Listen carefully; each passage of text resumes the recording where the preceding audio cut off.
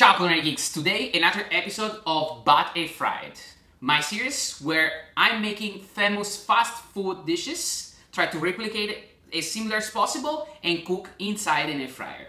For today, I choose the spicy chicken sandwich from Chick-fil-A.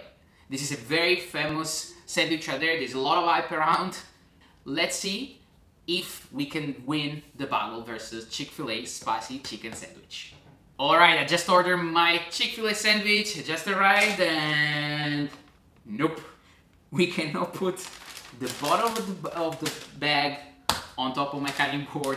I got a lot of comment that it's not good, so we just push it and put it here. Cool, just arrived, pretty cool, sealed with care. Okay, you open up the box, here we go. This is the typical packaging from Chick-fil-A. Open up. And I also see some comment that I squishy the chicken. I don't. Here we go. I just take it out. This out it looks like. Okay. There's like some pending chicken over here. Alright. Let's open up. Wow. Just 2 pickles. And seems there is nothing else. A little bit. Smells like fried chicken. After you give it a bite, there's that typical pickly flavor that is absolutely characteristic of Chick-fil-A sandwich. The Chick-fil-A sandwich has to be marinated inside pickle juice. I have tons of pickle juice right here because, personal news, my wife is pregnant and she's been eating an enormous quantity of pickles. So be careful when you marinate anything inside pickle juice. Pickle juice is very aggressive on the texture of your chicken and it will change dramatically after 45 minutes, 1 hour of marination. So the marination for this sandwich is gonna be fairly quick. All right, I just grabbed for myself 1 chicken breast. I just put it dry.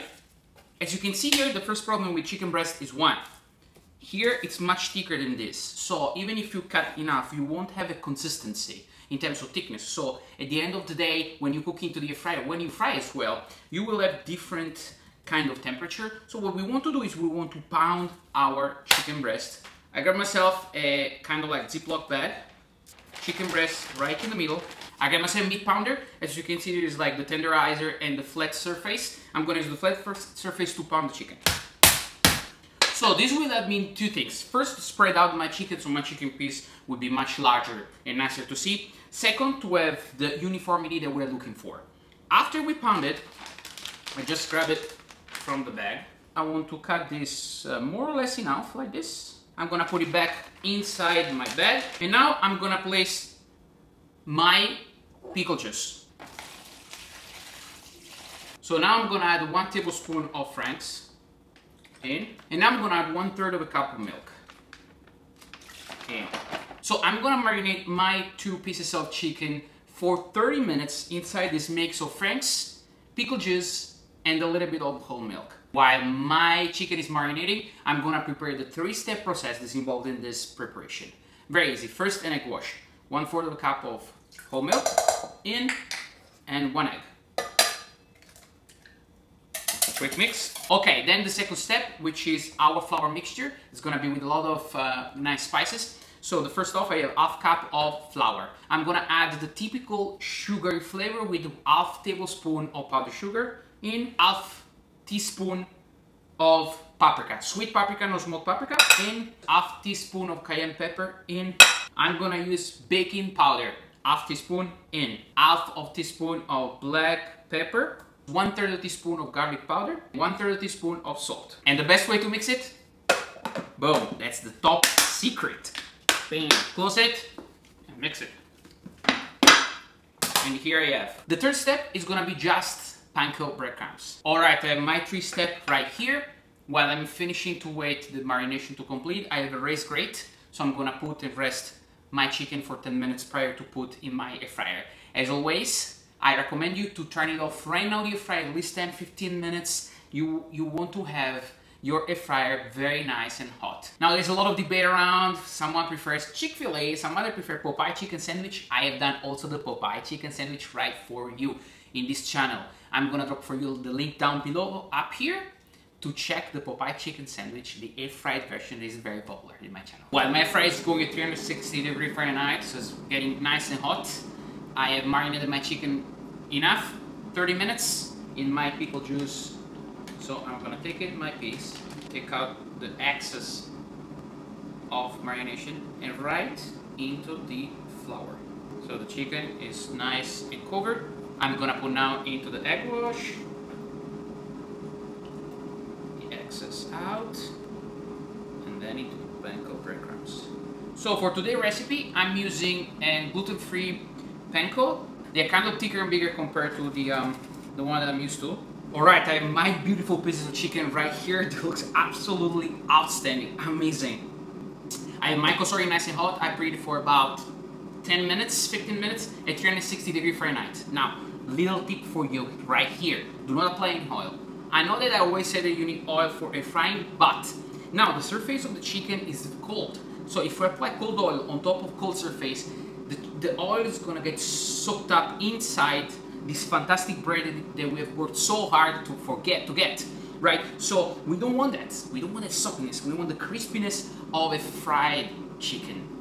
In order to get that, I discovered the best way is the first part of your cookie to let them alone. Just dry it out, just get nice and hot.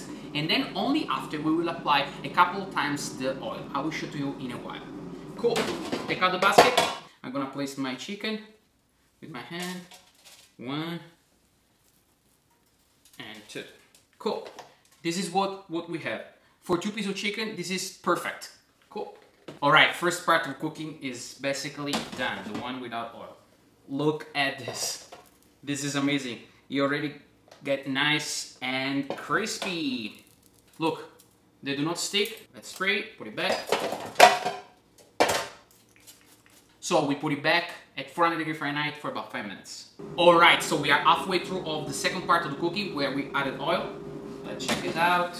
Ooh, they look outstanding, outstanding. I'm gonna add a little bit more oil right here. Nice. Flip it over.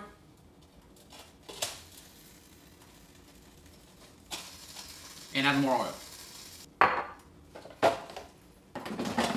Those pieces of chicken are gigantic compared to this little bun, so it's gonna be huge.